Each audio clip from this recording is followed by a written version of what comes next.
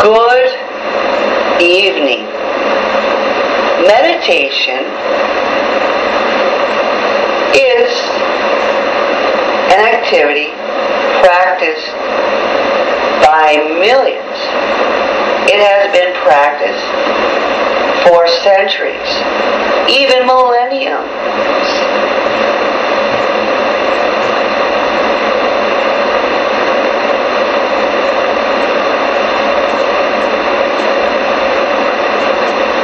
When we refer to meditation, we are referring to an activity where one concentrates,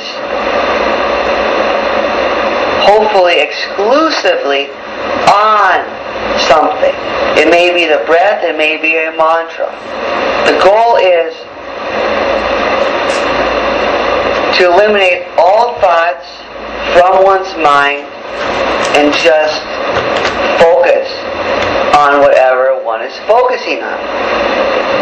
Many say it is hard, if not nearly impossible, to entirely free your mind of thoughts, but such is the goal, nevertheless. Proponents of meditation say meditation helps us move away from a rationalistic point of view. Those who are fond of meditation, in particular Buddhist thought, suggest when we're in a rational mind, we are not enjoying life for how it is, but instead analyzing.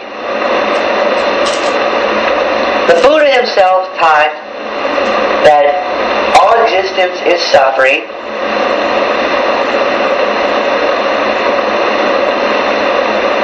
He also taught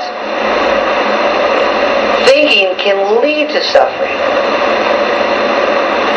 This is how proponents of meditation view the rational mind, as a source of suffering, since thinking causes mental unbalances, tension, turmoil, stress, frustration.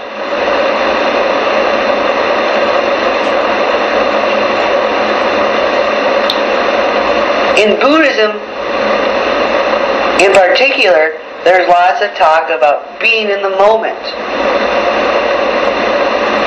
Proponents of meditation say meditation helps us become in the moment more, since we try to avoid anything that prevents us from experiencing life right now, this instant.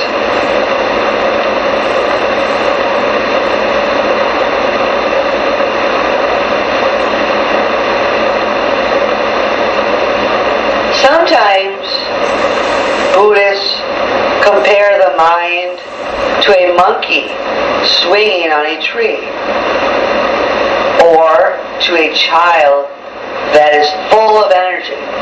Buddhists say the objective is to calm the child or calm the monkey. I definitely have seen and experienced how thinking can lead to suffering.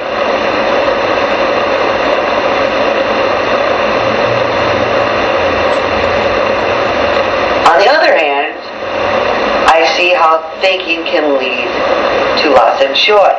So I'm not sure that a rational mindset is necessarily bad. Some would say there's a time and place for it, but there's also time and place to be free from it. There could be something to that.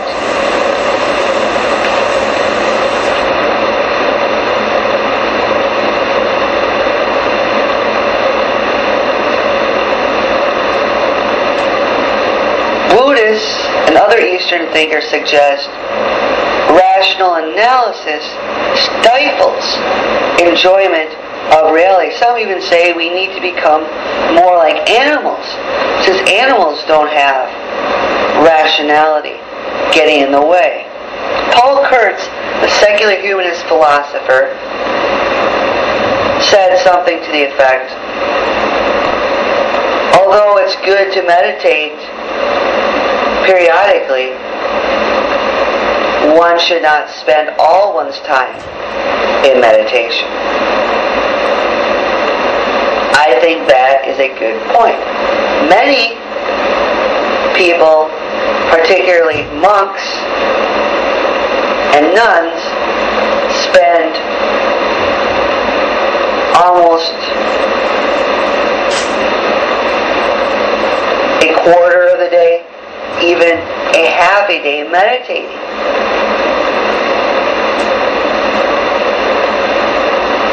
That is way too much for me.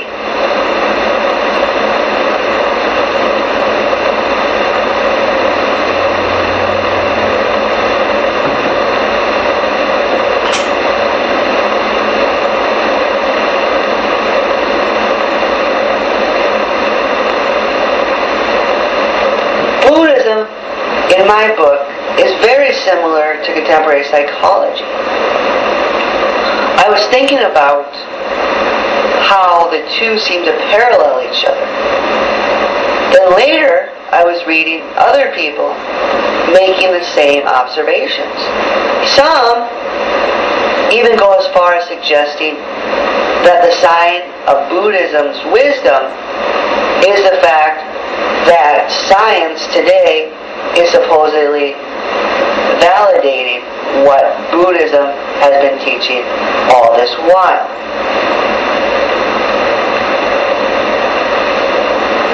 Buddhism is very big on the notion we can control our emotions and thoughts, and thus we should not allow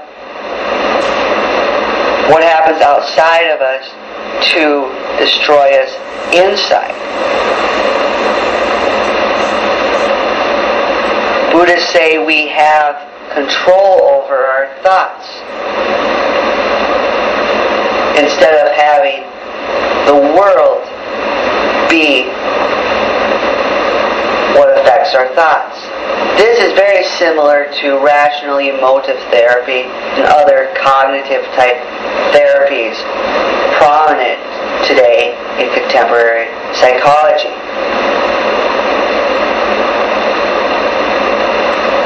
To a certain extent, I think there's some great wisdom in this. For example, I've long been the type who hates boredom. I don't think one has to get bored. A lot of people say, I'm bored, there's nothing to do. But I have long realized that boredom is a state of mind.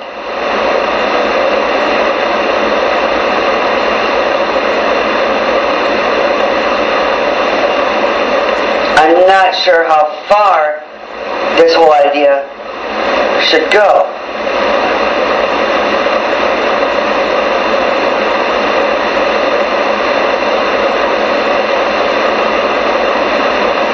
Meditation is said to help us not be so affected by our thoughts.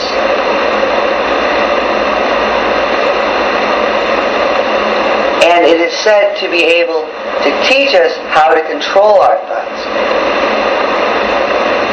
Buddhists believe that, or at least suggest they believe such.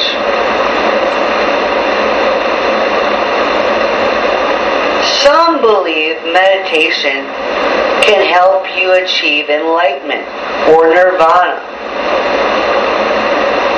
Some even say meditation itself is essentially what enlightenment is all about. Zen Buddhists in particular say something like that.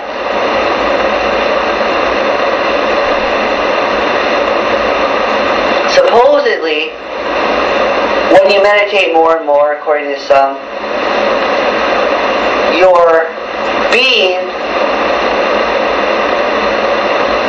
is more conducive to enlightenment, and thus you become more and more enlightened. Enlightenment, or nirvana, is a state of awareness which is not a physical place,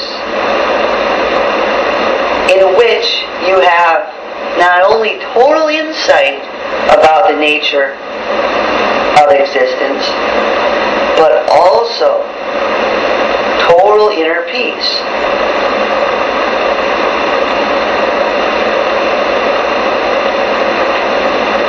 The greatest evil to Buddhists is attachment. And what is associated with attachment, desire. The two are not synonymous, but they are closely related. That's one part of Buddhism I have problems with. I do not believe attachment is the greatest evil. The theme is hammered so strongly.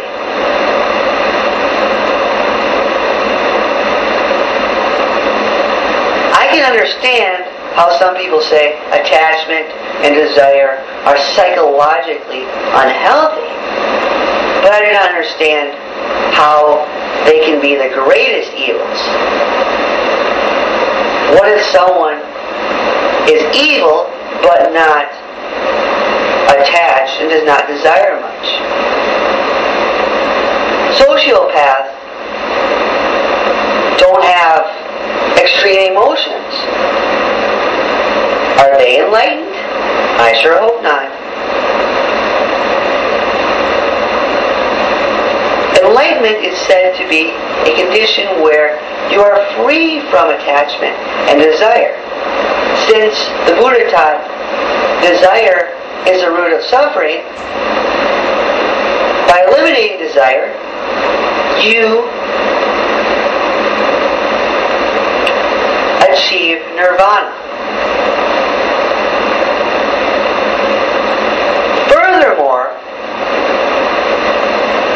nirvana also frees one from what Buddhists call samsara, or the cycle of birth, death, and rebirth. If you have attachment, which manifests itself in the form of karma, you come back to this world.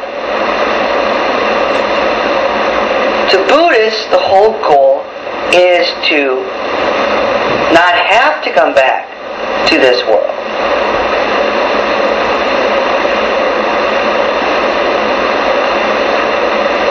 Since they believe this world innately has suffering. When you achieve nirvana, you don't have to come back. However, supposedly many do. This is because of the notion of bodhisattvas. When you have the state of inner peace, you're also said to be full of compassion. Buddhism emphasizes how enlightenment is largely compassion.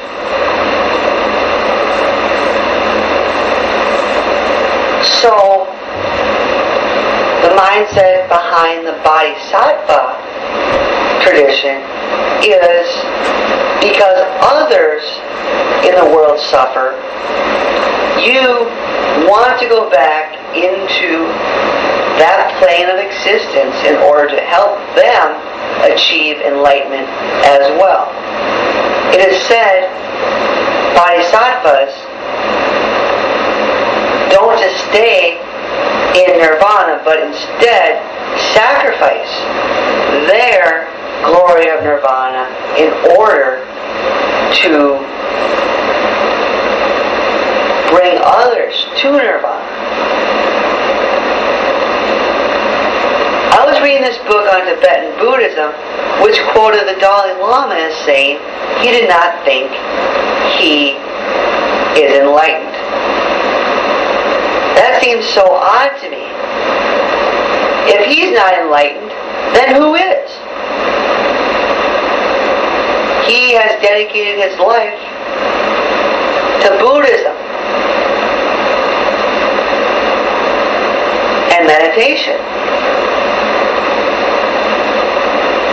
I believe he was partially saying that to be humble, and partially saying that because he believes it.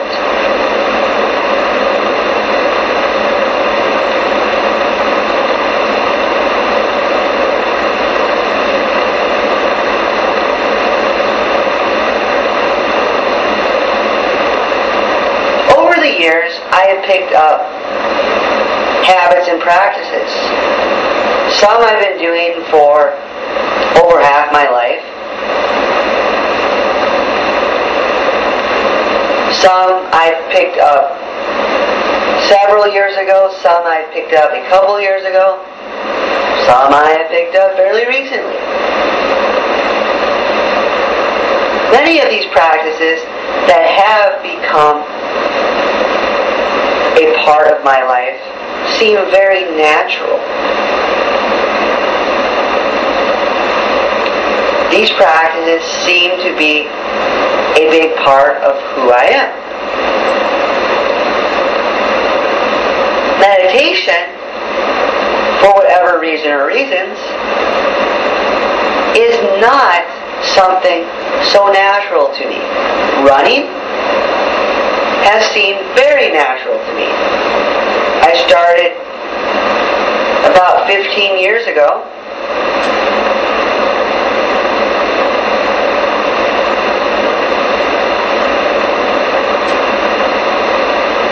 And I have been running since. I've been fortunate enough to have good health to keep running. I started fasting in college.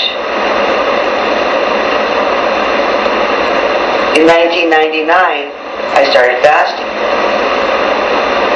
Both these practices have seemed so natural.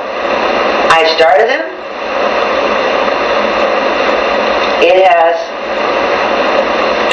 been practices I've never put down. Meditation has been very sporadic at best. It's hard for me to get meditation going. A big reason I finally got it to stick was because of the use of behaviorist techniques.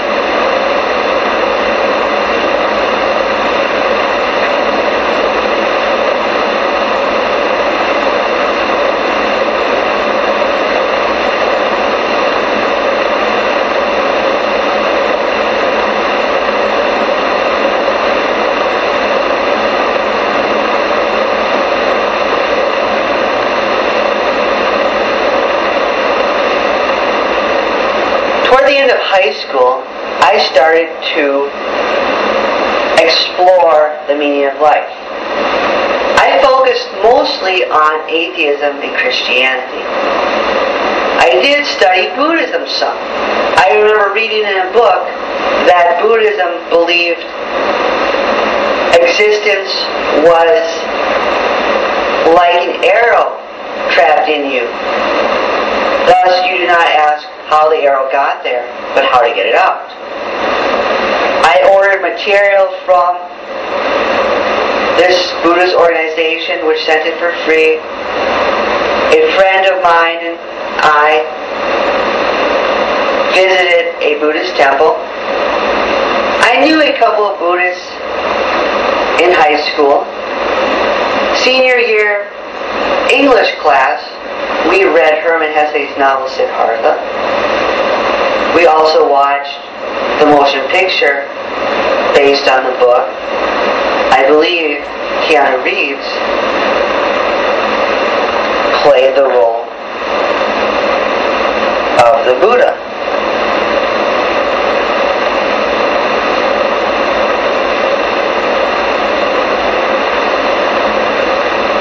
Later I got this book about meditative running. It suggested that you use your running rhythm as a basis for meditation. I tried that some, but it really didn't stick much. It was soon abandoned.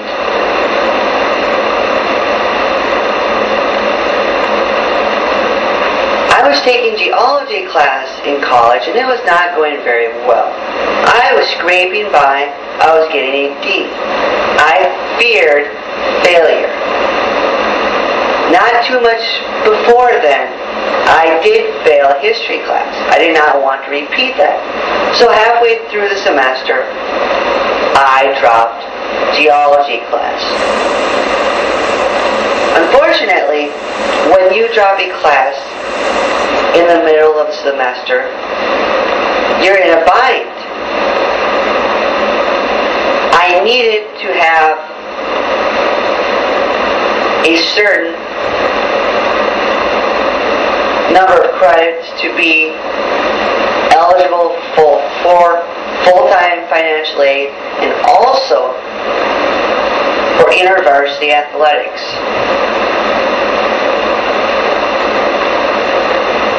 When you withdraw from a class that late, the semester-long classes are already off limits. You just do not make up that much missed time. The only classes available to me were half a semester classes. Even those had already began, as it was just barely past the first half of the semester. The best option was a mindful meditation class. I went to the professor.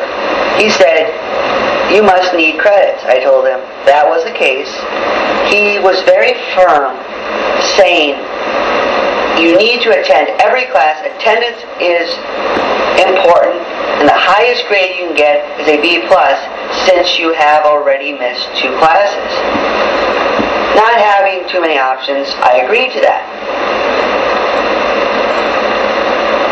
Fortunately, at the end, I was able to convince him to let me do an additional paper to boost my grade up to an A-. Even though he initially said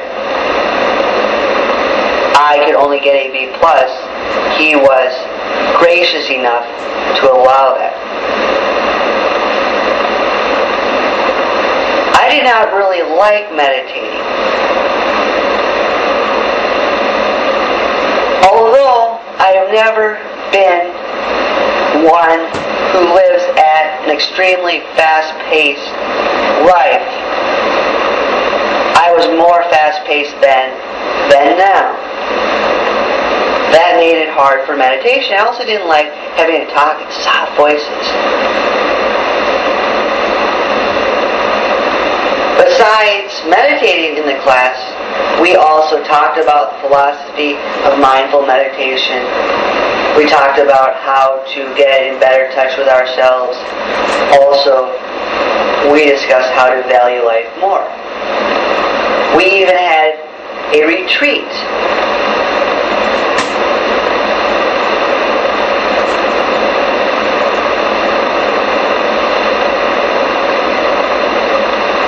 Where we did various activities in addition to meditating. Interestingly enough, one dude from my track team was in that class. Even more interesting is the fact he was, and probably still is, a Republican. Republicans and meditation do not often go hand in hand. So in a way, it is refreshing to see that.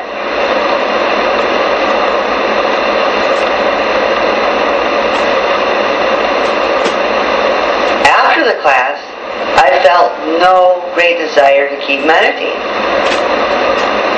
It did not excite me or do much for me at all. I had a couple of Buddhist friends in college. We talked a little bit about it, but I don't remember too much. I was visiting an Amnesty International group in La Crosse, Wisconsin to give a talk about Umi Abu-Jamal. The person who invited me to the group also invited me to a meditation session. I went, but again, that meditation session didn't really do much for me. I wasn't digging meditation. After graduate school, I started to explore Buddhism more and more. As religions go, it seemed to make more sense than most. I wanted to be more spiritual, so I decided I would try to meditate. Last summer, I finally began a consistent practice of meditation. I still don't like it much, but I have kept it going. I first tried the breath type of meditation. Then I came to this realization that I wasn't necessarily doing anything. You could just be sitting there, and unless your mind was entirely focused, you would not be technically meditating, though you may be trying. Some say the whole point of meditation is to not do anything. It scared me. I've long feared thoughts, because thoughts go in so many directions, in so many ways. It's been hard for me to control these thoughts. I have long taken comfort in the fact that I have not let these thoughts disrupt my behavior, but they still run amok.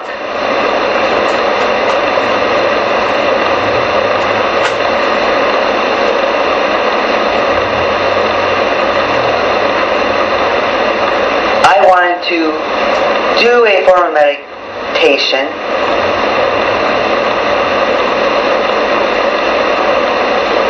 that was at least a little more active, where I would be doing something. So even if mentally I wasn't meditating, there would be some activity which would be done. So I switched to mantra meditation.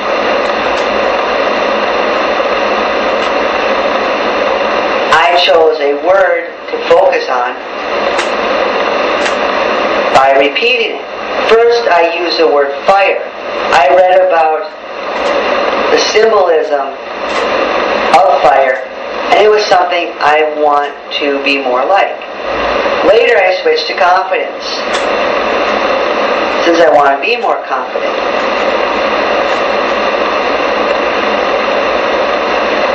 One book suggested you go up in increments. Knowing about behaviorism,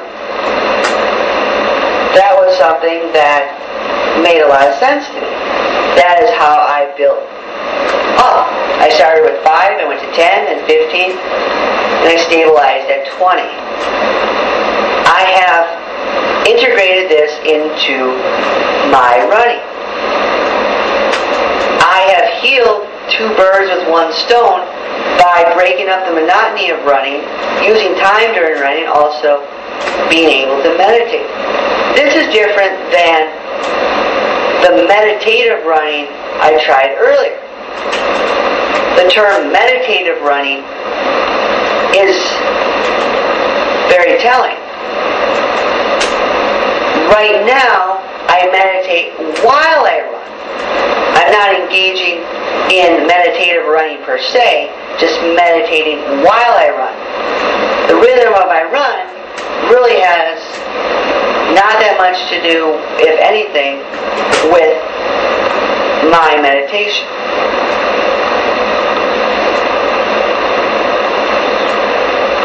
Hopefully, I'm benefiting some. I'm not liking it. It's still not feeling all that natural.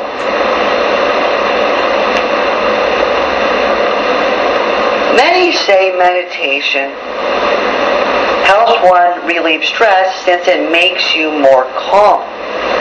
Others say the calmness leads to patience and tolerance. Therefore, you can tolerate people and life more.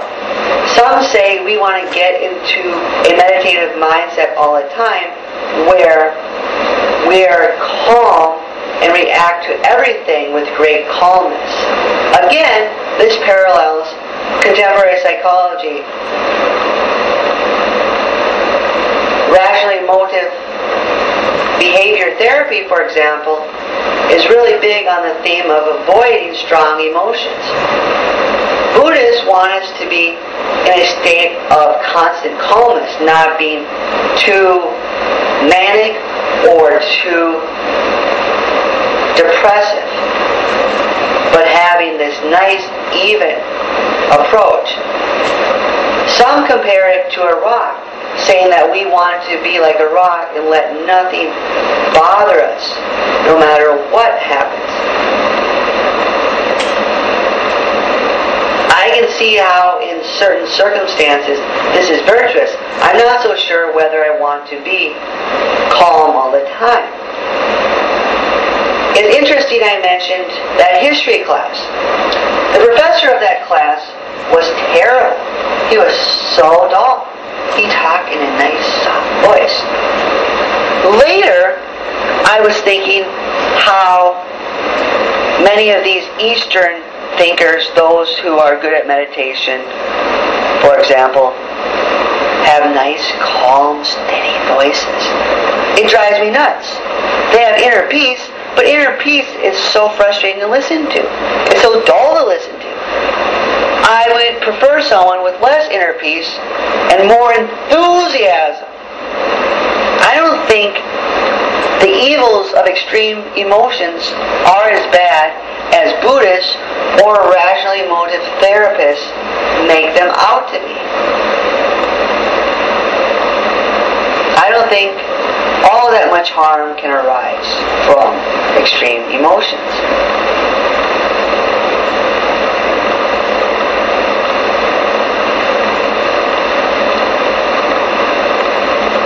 It dawned on me that the professor who was so dull was also into Eastern ideas.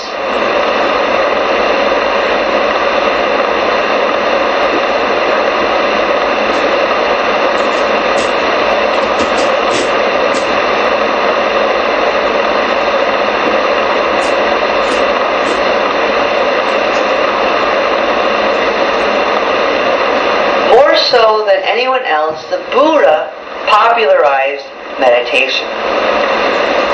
After he spent some time with ascetics in his spiritual journey, he went under a Bodhi tree to meditate. He sat there for days. He experienced turmoils, temptations, stress, frustrations, weaknesses, fatigue, exhaustion, but he kept going. And supposedly, he achieved enlightenment. It sounds as if he was the first bodhisattva because he decided he needed to share this with the rest of the world. One of my Christian friends in high school said Buddhism is stupid because the Buddha sat under the tree. I later told her that saying Buddhism is stupid is not the most sophisticated way of refuting it.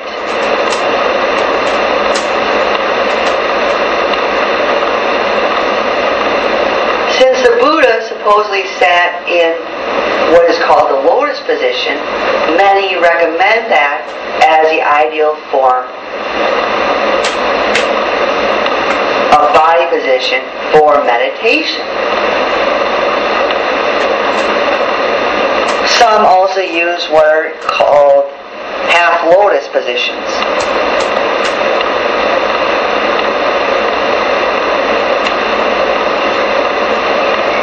I've read some authors saying that the lotus position, even the half lotus position, is often hard for those of us in the West to do because they both require great flexibility. Thus, these books often say if the lotus position or half lotus position is something you cannot do, then do a sitting posture which is as upright as possible.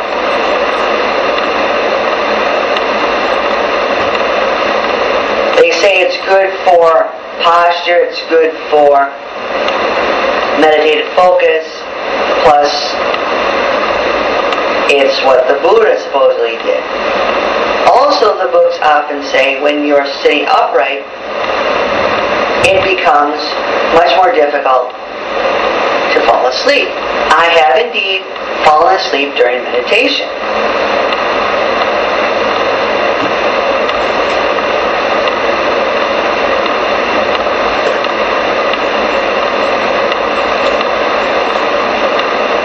The lying position, they say, is very conducive to falling asleep, particularly if you are tired. However, I find sitting up makes it hard for me to follow my breath. I don't see and experience much of a breath. However, if I lie down, I can see that breath much better. One book said, if you feel like you're going to fall asleep while meditating, that is a sign you should take a nap instead of meditating. I've already alluded to a couple different types of meditation. There are several common forms. The breath form of meditation, many say, is the most common. This is the type where you focus on your breath and you try to eliminate all other thoughts. Often you'll hear people say, if you have a thought, just let it go and turn to the breath.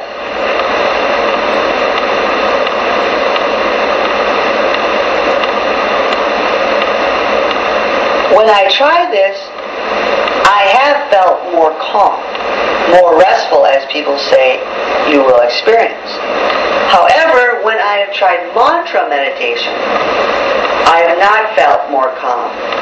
In fact, I have felt less calm. It seems to add to the stress. It feels like I'm holding my breath for 2 miles of running, in a way. Also, since I run on sometimes busy roads,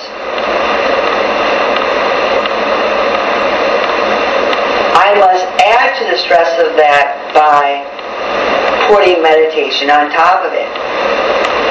In mantra meditation, you focus not on your breath, but some external chant, picture, icon, shrine, or whatever else. Often you want to be more like something. When I have chanted fire and confidence, I want to be more like fire, and I want to be more confident. Some people say the words are not arbitrary, but instead precise and orderly collections of significant meanings. Linda Goodman, the now deceased astrologer, was a big proponent of that. She said each letter is very significant, and words in every language are combined very precisely to create a great spiritual meaning. She viewed that in the context of numerology.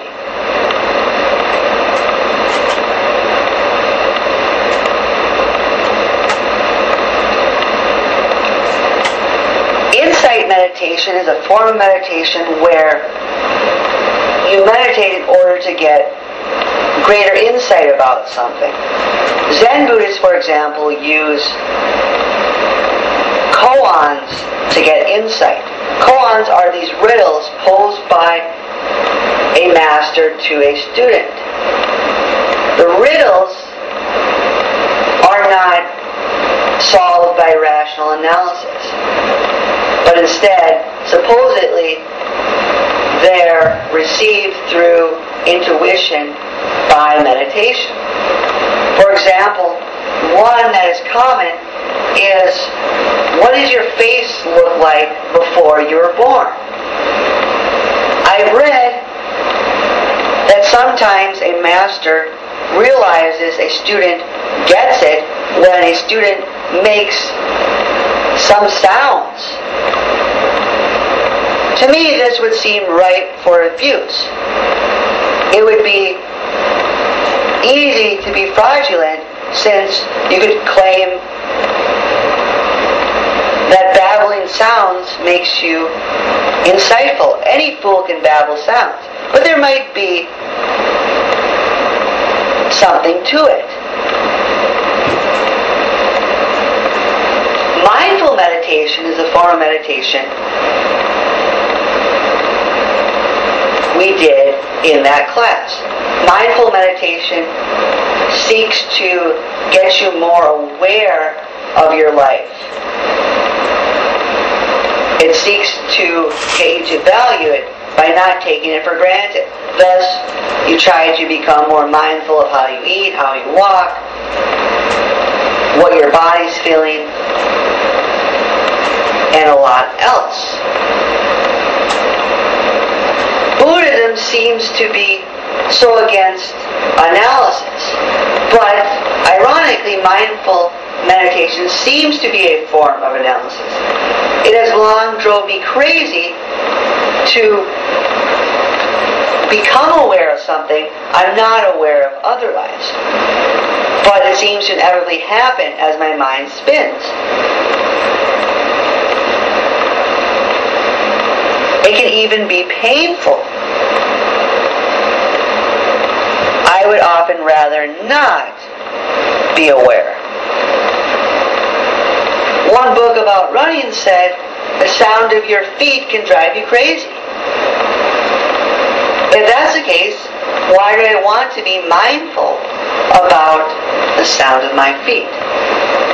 Transcendental meditation is a form of meditation which supposedly connects you with God or the great oneness. Wayne Dyer says meditation itself creates these spaces between your thoughts which allows God to come in. Certainly this is not how fundamentalist Christians say you access God. Wayne Dyer is huge on meditation. He's big on transcendental meditation in particular. There's certainly variations among different forms of transcendental meditation.